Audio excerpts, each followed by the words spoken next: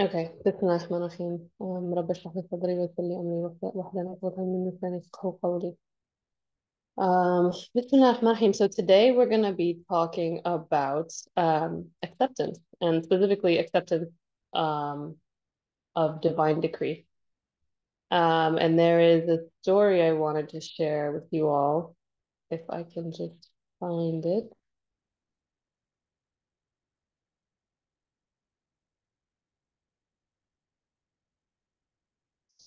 Mm, okay. Um, I can't find it right now, but I think.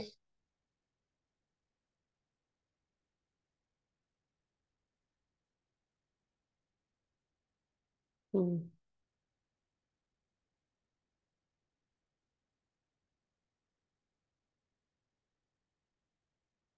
okay. This one. Okay. Well, I'll just start somewhere else. Great. So, has anyone ever heard the dua that is Hasbi Allah wa ni'mal wakeel? Has anyone ever heard that one before? So you can in the chat just say yes or no. Yes, Yes. I do read that. Yes. Good, good. Alhamdulillah. Does anyone know what it means?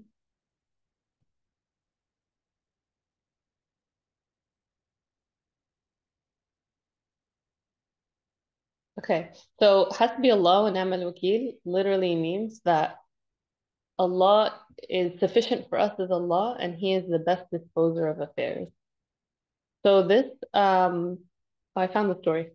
So this phrase is something that a lot of people kind of just say it sometimes, and I come from an Arab background, and like for a lot of Arab aunties and stuff, they'll like say it when they're really angry or upset. It has to be Allah wa ni'mal wakil, you know. But and it's become like a phrase that we say when we're in distress, which is great, but has become something that we're not really applying in our day-to-day life. Because this phrase is meant to remind us that everything that happens, Allah is sufficient for us, and He's the best disposer of affairs.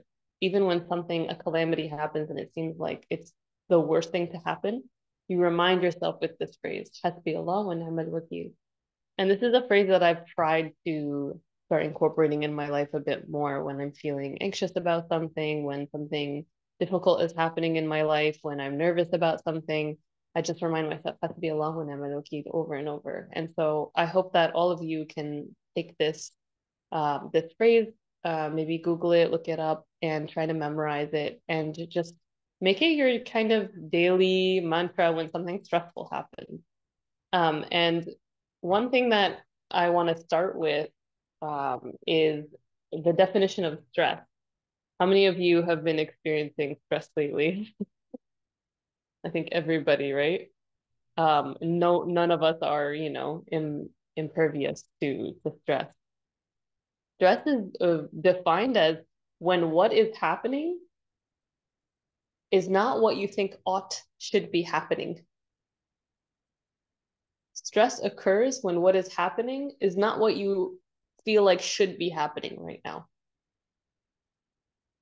So how many times, you know, in the future, as you get stressed, as you inevitably will, think about it. Am I stressed because I feel like what's currently happening right now shouldn't be happening right now?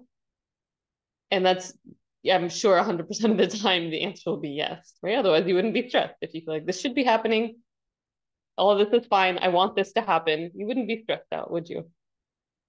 And I wanted to share a picture with you all. I'm going to share. Can anyone tell me what this is?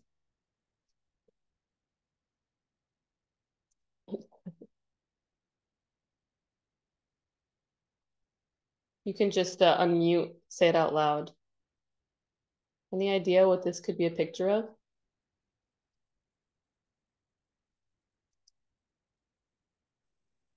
No idea. The pixels are just too granular or Yeah. ungranular.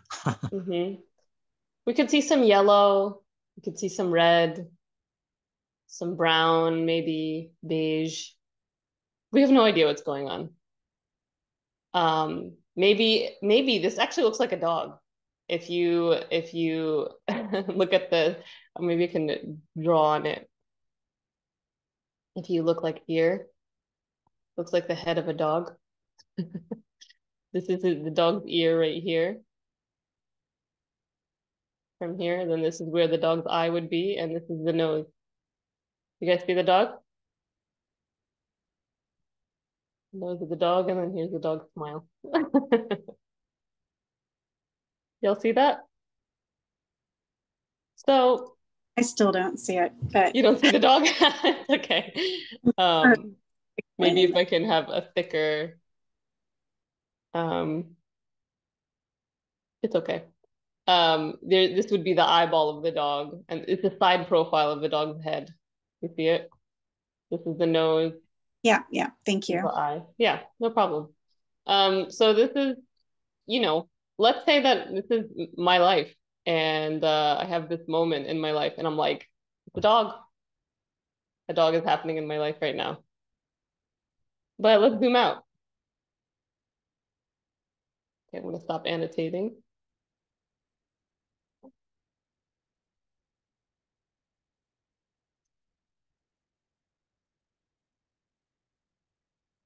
It's not a dog. It's a really intricate, beautiful pattern of a rug.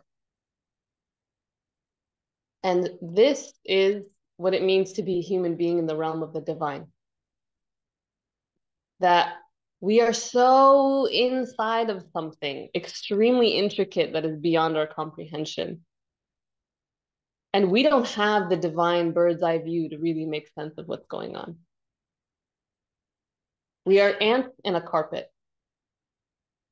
How the ant can only see the tiny little colors, or the large swaths of colors. To the ant, it's like a huge chunks of color. That's all it's seeing. The ant has no conception, no conceivable way of comprehending such an intricate and elaborate and beautiful, harmonizing kind of artwork of symmetry and sense. This is the difference between us and Allah. And this is why when it comes to acceptance of divine decree, we have to kind of trust the expert with a capital E, because we have no conceivable way to understand what the larger plan is, right? So I'm going to read the story to you now that I found. Bismillah. The story is called Maybe So, Maybe Not. A farmer and his son had a beloved horse who helped the family earn a living.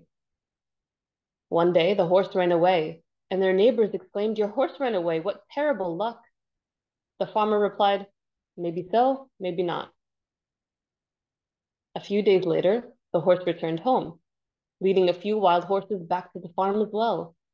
The neighbors shouted out, "Your horse has returned and brought several horses with him. What great luck!" The farmer replied, "Maybe so, maybe not." Later that week, the farmer's son was trying to break one of the horses. Breaking a horse means like when a horse is wild and you're trying to tame the horse to domesticate it. Later that week, the farmer's son was trying to break one of the horses, and the horse threw him to the ground, breaking his leg. The neighbors cried, "Your son broke his leg. What terrible luck!" The farmer replied, "Maybe so, maybe not." A few weeks later, soldiers from the National Army marched through town, recruiting all the boys for the army. But they did not take the farmer's son because he had a broken leg. The neighbor shouted, "Your boy is spared. What tremendous luck!" To which the farmer replied, "Maybe so, maybe not. We'll see." So what can we gather from the story?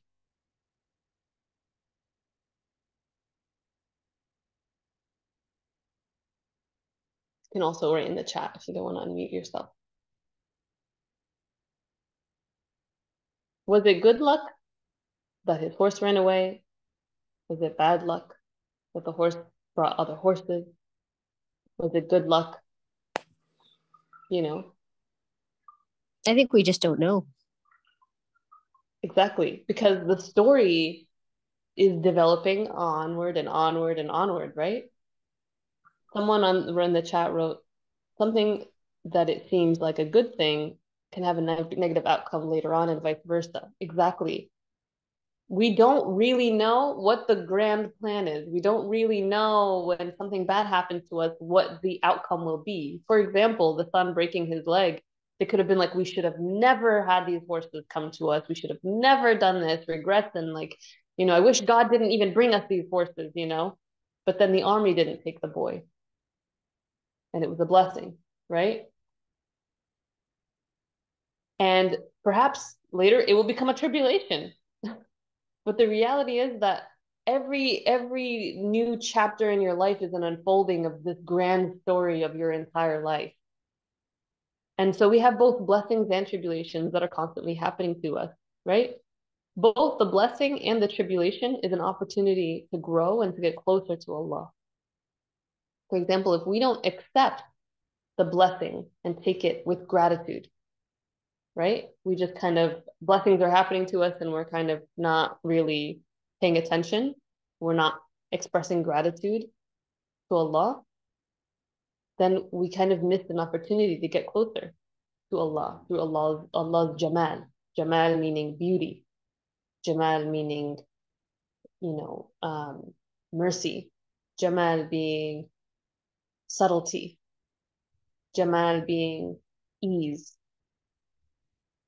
And if we don't accept our tribulations with a hand of patience and a type of, a patient awareness, then we also have squandered our opportunity to grow, to get closer to Allah, accepting and understanding Allah's Jalal. Jalal being, awesome might and majesty, strength. So a lot of times it all comes down to our opinion of Allah, right? Sometimes when something bad happens to us, we think we're being punished. We think, that we deserve it for, we just deserve pain, and, it doesn't make any sense. It's like complete nonsensical pain, just like that. We think that, why me? We think God hates us, right? But when it comes to an acceptance of divine decree, you are remembering what this quote in the Quran, which is from Surah Al-Baqarah, which is the second chapter of the Quran, ayah 216. It may be that you dislike something, though it is good for you. And it may be that you love something, though it is bad for you. And God knows and you do not know. So when we go to a doctor, this doctor is the best specialist in the world with the particular issue that you have. He's the best doctor in the world. And then he says to you, we have to cut you open and take one of your organs out. That sounds terrifying. You would never do that yourself. You would never suggest that for yourself, would you? But you understand and recognize the doctor knows that which you do not know. You understand that this doctor has knowledge that you can't even begin to start comprehending because you haven't gone through med school and you haven't gone through all these, trainings and studying, years and years, and even practice in the field to understand what this doctor understands. So what do? You put your hands up and you kind of trust the expert, right? Or we might go to a mechanic, the best mechanic in the world, the most honest mechanic in the world, right? And you're like, I have a problem with my car. And the mechanic says, well, we have to do this, this, and that, and it's going to cost you a lot of money. You're going to trust that mechanic because that mechanic knows things that you don't know. You don't understand how the car engine works, for the most part, if you're the average person who doesn't have mechanic experience. So you trust the expert. Similarly with Allah, we have to trust the expert with a capital E because Allah knows more than the surgeon, more than the mechanic, more than anybody, right? Of course. God is a limitless, omniscient, omnipotent being, right? So part of acceptance of divine decree is recognizing, like, Allah, I am an ant in a carpet. You are an expert. I know nothing, and you know. So I'm giving it to you. I'm going to give this to you entirely. And that means you still, as they say, tie your camel, and then the rest you have to kind of give to Allah. And the reference I'm making when I say tie your camel is from a hadith of the Prophet ﷺ, where one of the companions of the Prophet came to him and said, "Oh, Ya Rasulullah, I want to have just trust in Allah and have tawakkul." Tawakkul means trust in God. I want to have tawakkul. Should I tie my camel or should I just have tawakkul in God? So the camel doesn't run off. And the Prophet ﷺ said, tie your camel and have tawakkul. Meaning there's things within our control that we have the free will to do, but the rest is on God. The actual manifestation of the reality that happens after, like we're in control of like our intention, of what we intend to do, but the rest is on God, right? So this is a really important lesson for a lot of people who might have maybe a hard time letting go of the outcome of things, or having a hard time with when it comes to control. People who tend to be very careful, people who are very risk averse. I know I'm a very risk averse person as well. They tend to live their lives in a kind of anxiety and a fear, and rethinking and overthinking ad nauseum what they're going to do and how they're going to do it. And they try to control every little detail of their lives in an effort to hold on tight to all the things that they have that keeps them safe. Hold on tight to their jobs and their relationships and their money, and slowly they're like this. There's this tension that comes. There's this kind of fear that comes with it, because they haven't really fully embodied and understood the concept of like, wait, I don't control any of this anyway. So I will do what I can, but the rest is on God. So maybe the actions look the same. Showing up at work, doing your best to show up in your relationships, doing your best to do the work that is on you. Both scenarios where the person is not trusting in God and the person who is trusting in God, they might look the same on the outside, but the fuel that drives that person to move is completely different. And therefore, the wellness of that person, that the calm of that person, or the anxiety of that person is completely different. One person is going to dig themselves an early grave with stress, and maybe even push away their loved ones because they're too controlling, and maybe even turn off their coworkers because they come off as too controlling, to the point where they don't trust even their coworkers to do a good job. Or they're a parent who's so anxious about how their kid is going to be that they end up pushing their child away because they're constantly on their case and they don't trust and show a trust in their child. The child ends up adopting that parent's anxiety. And then that child grows up to be a very anxious person. Right? But on the other hand, the person who's trusting Allah, who does what they have to do and lets the rest go and gives it to Allah, will find a kind of peace that comes. It's a practice, right? Everything is a practice. Whatever you practice, you get good at. So if you practice anxiety, you'll get really good at anxiety. If you practice thinking that everything is in your control, you're going to get really good at just thinking that all the time. But if you practice God consciousness, you'll get good at that. If you trust letting go, if you practice, letting go, if you practice unclenching the grip on your reality and giving it to God, you'll get good at that. Right? This is why we have to do things like salah multiple times a day, because it's a practice. You're not going to get it right away. It's a practice.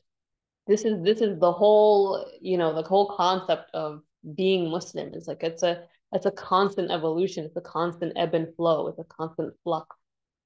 Our state towards Allah change. Sometimes they're doing well and sometimes they're not. And acceptance is a huge part of that. So one thing that I do want to talk about in relation to acceptance is resistance, right? And part of that resistance also comes with our emotions.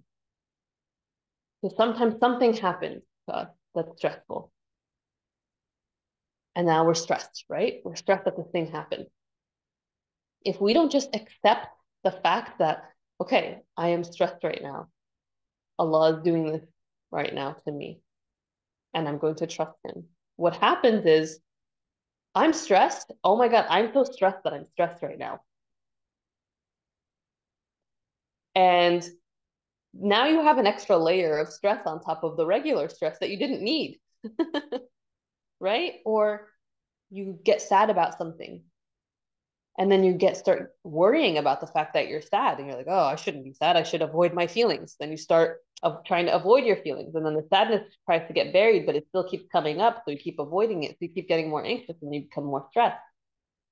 And then you're creating layers upon layers upon layers of stress that you didn't need if you just accepted the initial feeling that was coming over you, accepted that this is a reality that Allah put inside of your heart or put inside of your inside of your environment, right? Or we might get angry. Someone will really anger us. And then we get angry at the fact that we're even feeling angry.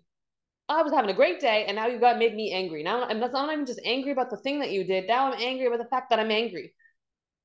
And so your anger multiplies and it grows. And then you get more stressed, and we create all these layers and layers, right? And there's a poem that I want to share that I think is really important. It's by the scholar named Rumi, and it's called The Guest House. Maybe some of you have heard of it. This being human is a guest house. Every morning, a new arrival, a joy, a depression, a meanness. Some momentary awareness comes as an unexpected visitor. Welcome and entertain them all, even if they are a crowd of sorrows, who violently sweep your house empty of its furniture. Still, treat that guest honorably. He may be clearing you out for some new delight. The dark thought, the shame, the malice, meet them at the door, laughing, and invite them in. Be grateful for whatever comes, because each has been sent as a guide from beyond. I'm going to read the last part one more time. Be grateful for whatever comes, because each has been sent as a guide from beyond.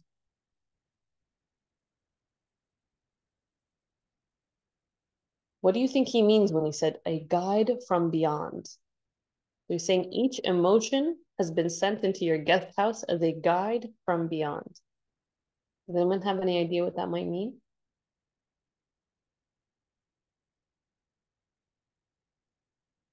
Why would I welcome my sadness in, laughing, like, yes, come in, sweep my house empty of its furniture?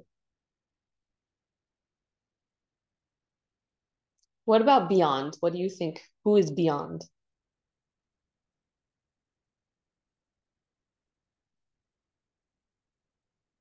We're all sleeping here.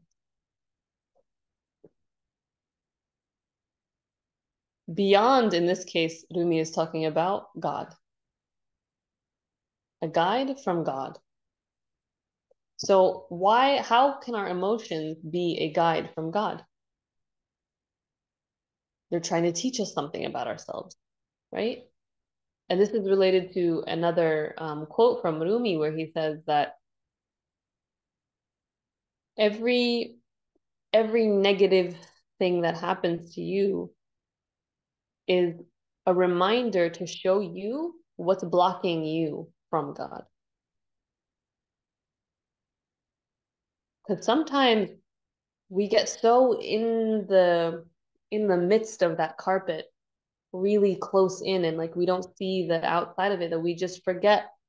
We become like the ant in the carpet, with no knowledge, with no divine consciousness, and we just get lost in it.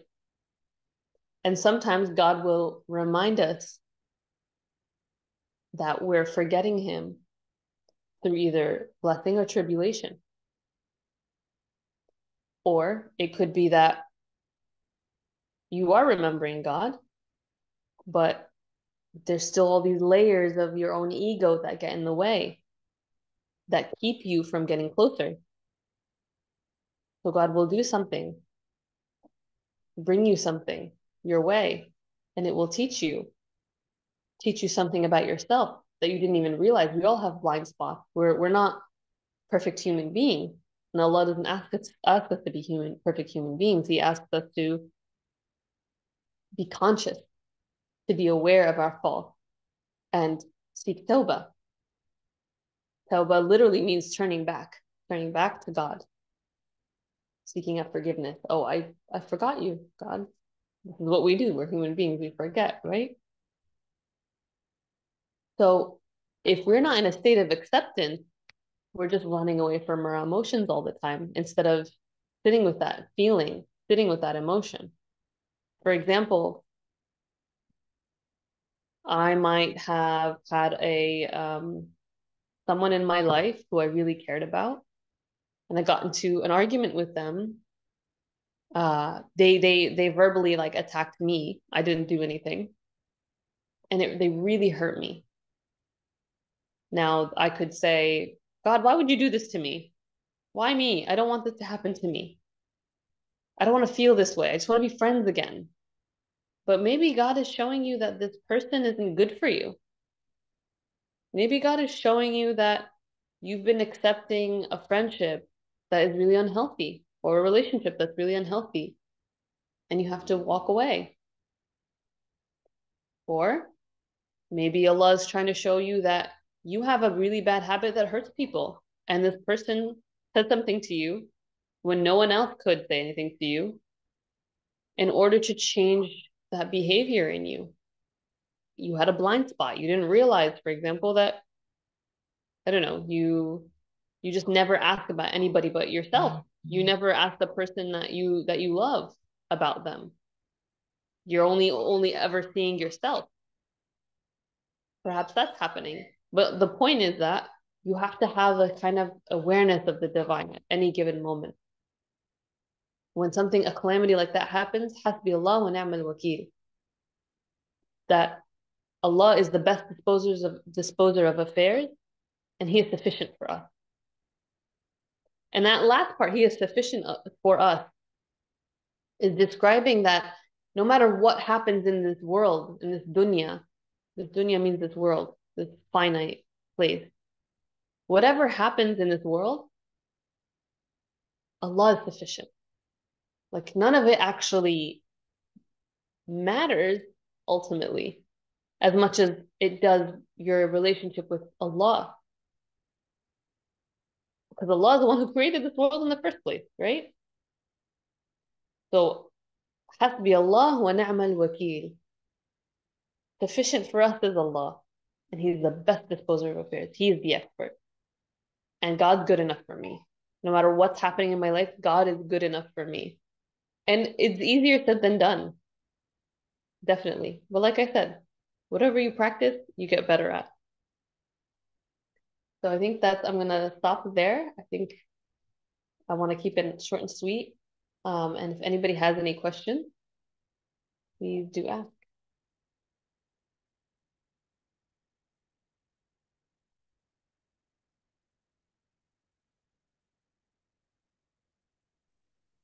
Thank you very much. Appreciate You're that. welcome.